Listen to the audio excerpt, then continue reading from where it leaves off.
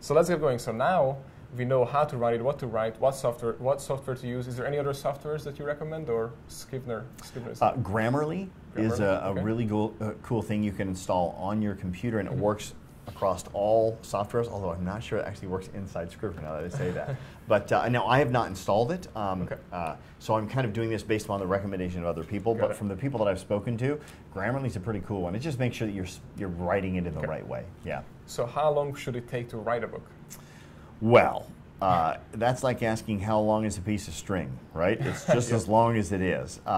I will tell you that there are certain things that you can do or not do which will lengthen that time, but it is what it is. I think people need to shoot for as short of a time frame as possible. For us, and you know this, we push our clientele to write the book in 3 weeks. Now that doesn't mean it gets done in 3 weeks, but the main content is written inside a 3-week period of time. Most of the stuff that you would enter into the Scrivener, that doesn't include the editing and maybe the research later to back up some facts that you've written and all that stuff. That might be another 3, 4, 5, 6 weeks, maybe even longer. But just the writing itself, and by the way, everybody's different, so it could be, you know, that strategy may not work. But for the most part, if people try doing it at their own pace, have some free time, it just doesn't work. It's more of like a rip the Band-Aid off strategy. Write it as fast as you can. And I'll share with you a personal experience. My first book, Settle for Excellence, that I wrote took me nearly 10 years to write. And the reason for that is because I would write it for a little while, and then I'd walk away. Because I was like, oh man, I've been doing this for a week now, or 2 weeks, and I'm burnt out. And I didn't have any of these strategies, so it was really hard for me to write, and it was in different orders. And then I'd walk away from it for a couple of months, 6 months sometimes. And I go, okay, I gotta finish this book. So then I sit down, and then because it was so long, I wouldn't remember what I wrote, so what did I do? I have to read the whole thing that I wrote. So as I'd start to read, I go, I don't really believe this anymore, or I've evolved my thinking. So then I would delete that whole section and then rewrite it. So I actually probably wrote 4 or 5 books in that time frame because I just kept deleting content and re-adding new stuff because I would evolve and grow. And this is the big thing that a lot of people is like, well, I don't want to write a book because if I do, it'll stay permanent forever. Yeah, I get that. Write a 2nd edition. Exactly. Write a 3rd edition, a 4th edition. That's okay. You can evolve, you can change, you have the freedom and the right to do that, and you just come up with a 2nd edition for it. That's what I did. Yeah. Perfect. So now if we have written it, then couple things. How do you copyright it? Should you copyright it? If you want to quote somebody else in the book, how do you go by that? Well, so let me preface all of this by saying I am not an attorney, so everything I'm about to say right now you should not believe, you should not trust, you should actually call an intellectual property attorney and get their advice. So everything I'm telling you is crap right now, right? I'm not an attorney, I don't want to make advice. As I understand the law, anytime you put anything into print, be it paper or digital, it is, in America, after a certain, I think it was like 1970 something, I can't remember the date, it's legally copyrighted.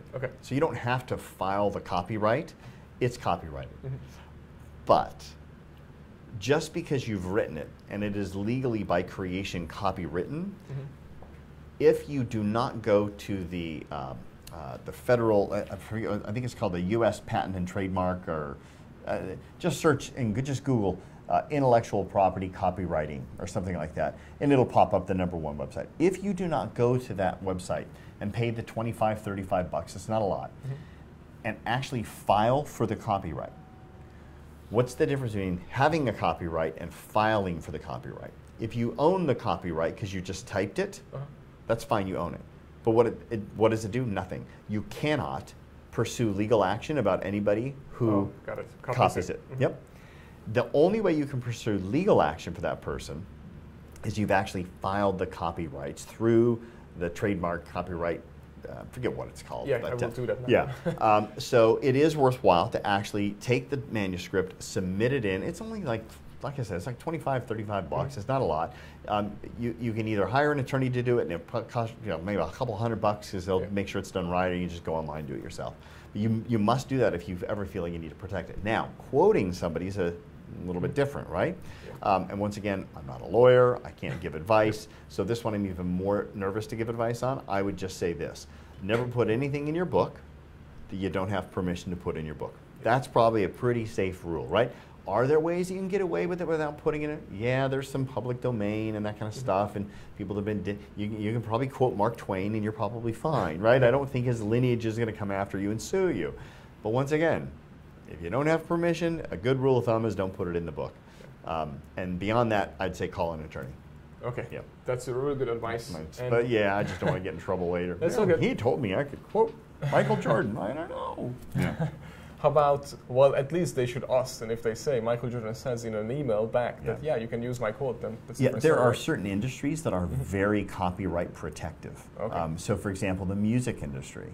I would virtually feel safe saying that if you want to quote the lyrics of a musician, and you put the whole song lyric in there, that's a problem. That's a problem. I know for a fact, I know a guy who actually put the some lyrics from a Garth Brooks song, and he actually he had to stop the print.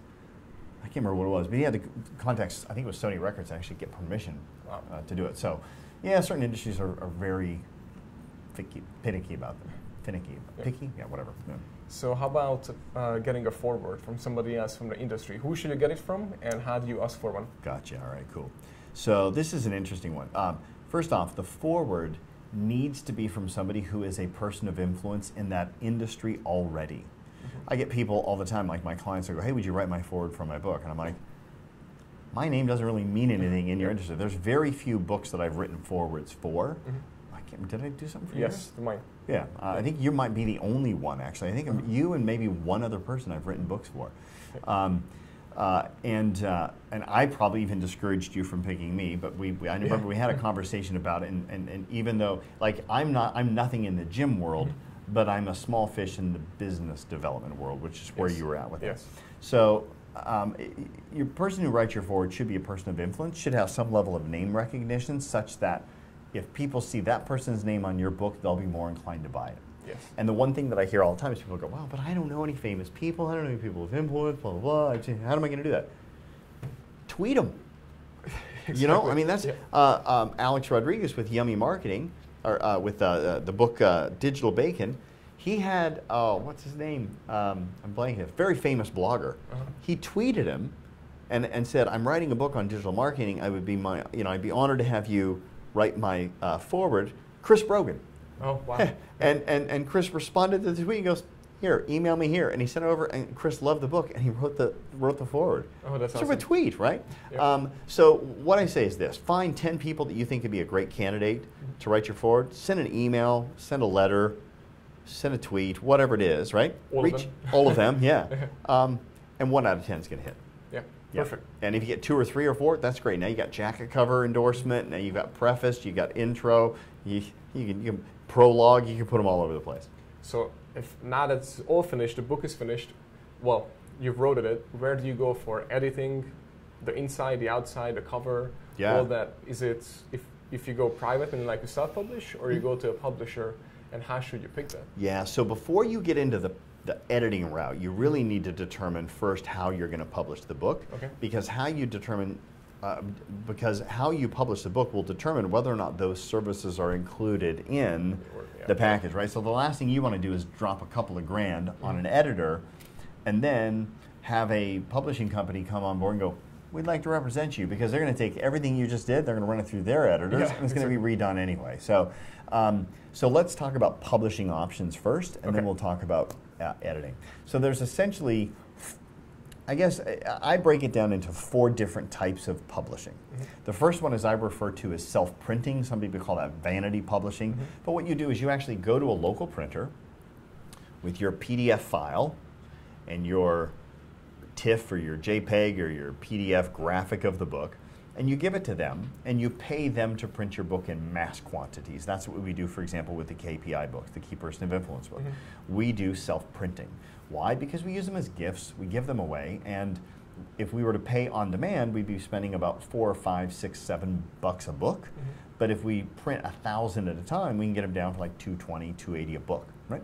So if you really kind of got to ask yourself, how are you going to utilize the book? If it's going to be designed as a free giveaway, then vanity publishing or self-printing might be the way to go, because it'll be your lowest cost per unit. The downside to that is that it's also your highest upfront cash out, right? Because you're going to have to spend $3, $4, $5 grand to get enough books done to where it's cost effective. That's the first option. The second option is you could go through self-publishing options. And this has also been referred to as printing on demand. So there's lots of options out there. Amazon has a thing called CreateSpace. I'm not really a fan of it, but its quality has gotten better over the years. The one that I still recommend is ingramsparks.com. That is a great self-publishing arm where you can upload the files and they can print them on demand. You pay a little bit more, but you never have to have a big, huge inventory of them. And what's great about Ingram Sparks versus, for example, CreateSpace is a self-publishing arm on Amazon. If you use them, your books will be on Amazon, and that's it.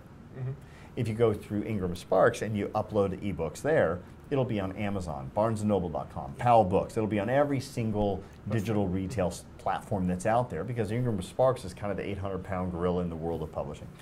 And that's a great way to do it, especially if you want to have minimal outlay in cash, is to just go through the self-publishing or print on demand. And there's lots of companies out there. If anybody just Googles print on demand, authorship, they're going to find tons. Yep. Or self-publishing options, something like that. And before we get into that, by the way, should you publish on Kindle, meaning like digital, PDF, or I mean ebook, regular book, audio book, all of them, or how should you pick? Yes. So all of the above. Yeah. The more format you have, the better. Now, but there's a budget with all of those. I know you got your entire FitBiz book on audiobook. Yes. And you didn't read that. You hired somebody to do it. Yeah. Great. Efficient with your time. What'd you pay for that? I paid he gets, I believe, 40% of the profits of the book. Well, that's how it was. Okay, so you actually split the profits. That's good. So there was no cash outlay up front. Nope. Wonderful deal. Free. Yeah, well, that's a pretty good deal. I didn't even know. See, I learned something now. Yeah, that's cool. And now, maybe now I'll actually start getting mine on audiobooks. And by the way, just to let you guys know that my audiobook is actually getting bought like quite a few times. So meaning it's going on and on and on constantly. And I received the, well, not checks, but the auto deposit notices. And I actually make a few $100s every other week basically through audiobooks because they're buying it constantly, which is awesome. Right. The best part, the person who read it, I found it out of about 25 people auditioned for my book. So they read about 15 minutes of your book from different chapters and then you listen to it. And this guy sounded awesome. So anyway, once we published it, I mean, we published it on audiobook, then all of a sudden I just start getting notifications. Every 2 weeks, basically, I get, not a check, but notification for auto or direct deposit to my account. And it's a few $100s. So it's like, that's not bad, man. For doing nothing, right? It's just coming in. So that also means that guy also getting about $150 that's great. Per month doing nothing. Do you think that is attributed to the fact that he is a, does his clientele get a notification that he's written another book, or do you think it has anything to do with it, or is it just really the FitBiz phenomenon just taking off? I have no idea about that, but I did start promoting the book a lot on my social media accounts. And since then, I see that it's just picking up more and more. And then now my audience on Instagram, Facebook, but since I have a podcast, they're all gym owners and personal trainers, and that's what the book is, for. So I feel like that because I got so many wives actually who message me. By the way, that's probably what it is. It has nothing to do with him. It's the fact you have such a specific niched book, and you're so good at marketing in all those areas that it's just a natural progression for people to want to get. Thank you. Well done. So, but definitely get into as many formats as you possibly can, because some people will hate reading, but they love listening. So good one. So now then, how about if you want to go, or should you go self-publishing, or should you go to? Correct. Yeah. So we talked about self-printing, then we talked about self-publishing, then there's traditional publishing. So traditional publishing is you go out and you get a literary agent. And that literary agent shops your book to the big publishers like Hay House and Simon & Schuster, there we go, McGraw-Hill, like those big companies. And there's also smaller ones out there as well. So they'll shop your book to a publishing company. And if a publishing company buys, then what happens is they'll typically offer you an advance, and your literary agent will take a percentage of your advance, much like a real estate agent takes a percentage of the home that they sell, right? And you usually have to go with a literary agent. There are cases of people who've gone straight to publishers and pitched it, but you really got to know how to do a book proposal at that point in time. And unless you have a really large platform, it's just usually not worth it. I mean, most lit agents won't even pick you up if you don't have a platform of at least 100,000 followers that are actively engaged and whatnot. There's your answer. Yeah. But listen, there's a lot of people that are going to be watching this that might have a really great, they might have a podcast of their own where they got 3 million subscribers or something like that. You go to a publishing company, you got a couple million subscribers, they'll look at you. They will. What do you think, what would be their offer, or should you even try to pitch to publishers or no? This is one of those things where me as a person who's never had a traditional publishing company ever come to me and offer me $100,000 or $1 million advance to write a book, I can sit here so easily in my judgmental tone and go, you don't really need traditional publishers. Yeah, hybrid or self-published, oh, really good. But listen, if Simon & Schuster called me tomorrow and offered me a big advance for a book, I'd probably be going, that's the way to go, right? So I don't know. I know I've got some friends of mine that have turned down book offers with Simon & Schuster, McGraw-Hill, because they make so much money on their self-published books. Yeah. They've got a marketing machine. They don't need them.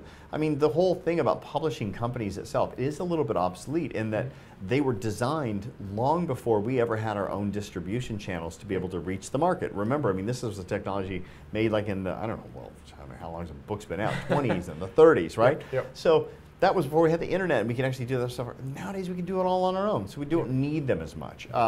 And that being said, there's something kind of badass about having a book and it says Simon & Schuster, McGraw-Hill. I get that, right? And I'd probably be jumping all over it. So who knows? The fourth option is what we refer to as hybrid publishing. And it is the best of both worlds from traditional. Here's the downside with traditional publishing. If Simon & Schuster were to call me or call you and say, run by the book, here's what might happen. Before that book is printed, they might add 2 or 3 additional chapters that you didn't even write, but it's going to be on your name. They might take 1 or 2 chapters that you wrote and delete it. Sounds like a movie. It's literally, they have total control. They might go, FitBiz, what a lame name. We're changing that to BizFit. And they'll change the name of your book. You have no say in traditional publishing. Yep. So those are some downsides. You lose a lot of freedom. You lose your autonomy. It essentially is basically what you're doing is you're essentially taking your baby that you created and letting them adopt it, and then they have a right to do whatever they want. Hybrid self-publishing, you can do whatever you want. You can name it whatever you want, distribute it wherever you want, but it's harder, right? Hybrid publishing gives you the best of both worlds, and it's nice. So hybrid publishing is you own the intellectual property, you still have control over the rights. You print them on demand typically, but they're not as expensive as you were to do self-publishing. But you have a distribution arm that allows you to still get into bookstores, but you don't have to give up the farm and your identity and stuff. So there's a give and take on both. And how would that work? Meaning, like you said, if they go hybrid, then it means they take half of the cut of the book, or? It really depends upon the different types of companies. The one that I, of course, recommend is Morgan James Publishing. I recommend them, number one, because I've done 2 books through them, and they've treated me very well, and I love them. Now, what Morgan James does, and everybody has a different plan, but basically, if you go through a hybrid, you're probably going to cut us checks sometime for probably around $5 grand. Okay. Most of them, that's kind of your entry point. Some of them are 10, 12, 14, 15 grand, but probably somewhere in that area. Now, the way it works with Morgan James is, and I hope I can represent them well in this video, so hopefully they don't call me back and go, oh, you just screwed it up. So what Morgan James does is they require that if they're going to publish your book, they need a certain level of guarantee that they're going to be able to make enough sales off the book to cover all of the expenses in creating it, which is fair, right? So what they do is they ask the author to pay. If you wanted 100 books, you would pay cost plus 2, meaning you'd pay the cost of the book plus $2 on top of every book. So if it costs $2, let's do simple math. If it costs $3 to print the book, you're going to pay $5 a book. Got it. Right? Cost plus 2. And then what they do is they do that to help protect them, to make sure that even if it's not a bestseller, they've at least covered their expenses, right? Now, the way that they do that is they charge you for the first 2,500 books up front. So you stroke a check for $5 grand. You just paid your plus 2 for the first 500 books. Yes. Or first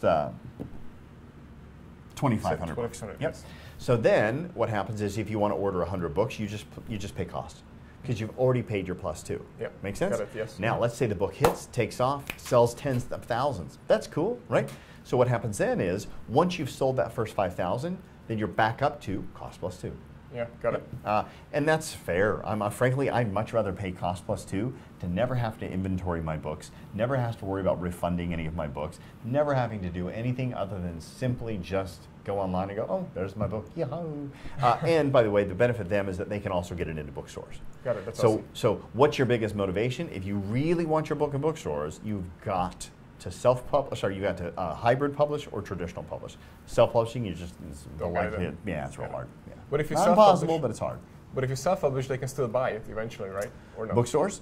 Not bookstores, publishers? Publishers. Yeah, sure. Yeah, there's been lots of people where they publish their own book, they sell hundreds of thousands, and all of a sudden the publishing company goes, man, if they sold this many self-publishing, we could save millions if we actually market it. And by the way, sometimes they just take the name and change the name and re-release a book. Oh, that's cool. Yeah. Okay, so last question, because we're running out of time. I know there's lots of content and everything. This was supposed to be 30 minutes. Yeah. Sorry. Anyway, so because you actually told me this and it worked, but what would be the recommendation to... What do you know? to market the book and to make it a bestseller on Amazon? Okay, so yeah, this is something that's changed over the years. I remember when I published my first book, to become a bestseller on Amazon, basically you had to be in the top 50 in the world. And that was hard to do, right? Now they've done this thing where they've got subcategories, and they got subcategories, right? So for example, with you, I think we had you do business, leadership, mentoring, right? And there's all these little subcategories. And you can pick 3 subcategories inside the nonfiction route, right? So it can be like nonfiction, business, leadership. Nonfiction, business, mentorship, right? So you can pick these subcategories. And you can actually go online to Amazon and look and see how many books they sell currently on Amazon.com in that area. Yeah. Well, if you're going to a category that's got 200,000 books, you're competing with 200,000 books. Yes. So you got to get in the top 50 or I think it's top 50 of 200,000 books. Yes. But if you can find a subcategory that's only got 2,000 books, well, now you got to just be in the top 50 of 2,000 competitors, right? Yep. So if you're strategic about how you categorize the book, and it has to make sense. I mean, you can't sit there and go, my book's called FitBiz, and I'm going to put it in the category of nonfiction, gardening, bee pollen, right? I mean, you can't do that, right? It's got to make sense. But if you have the right subcategories, you've increased exponentially your odds of being able to sell. And the other thing is that Amazon measures their bestsellers on an hourly basis. So what it means is you only have to be in the top 50 for 1 hour. So you can sell relatively few books and get into bestseller status if you have the right subcategory and you market it well to where you send it out like, this is the launch time, folks. I want everybody to go buy it between this time and this time. And it's pretty easy. Yeah. Perfect, because that's what I'm going to do with my next book. And it'll be a bestseller, I have no doubt about it. Well, yours stayed on the bestseller list for quite a while, though. Yes. Because once you're there, then they bump it up, and it gets exposure, and it starts creating a snowball effect. And I think it was in 2 categories, and then the third one was number 2, the second on the list. Great. But I was competing against Scaling Up, the Gazelle's book. It was number 2, and some really good books, actually. Yeah, and by the way, that kind of feels good, doesn't it? When you sit there and go, wow, these are some of my idols, and I'm ahead of... I remember when my first book, Settle for Excellence, that was just... You had to be all over, right? Yeah. And at one point in time, I felt pretty proud. I was outselling Harry Potter. That's awesome. For 1 hour, I outsold Harry Potter. Feeling pretty good about that one. Yeah. Awesome. I mean, thank you very much, Topher, for being here today. I really appreciate it, and I really think that the audience... Hope so. I hope you enjoyed it. Definitely. I mean, the number 1 was obviously the reason why they keep asking me to create this episode, because so many people want to write their book, but they always get stuck. So I think we give them enough information that now they can at least get started and finish it up. Yeah, let's hope they do. It'd be nice to see some books come out. Thank you very much. Thank you. Thank you.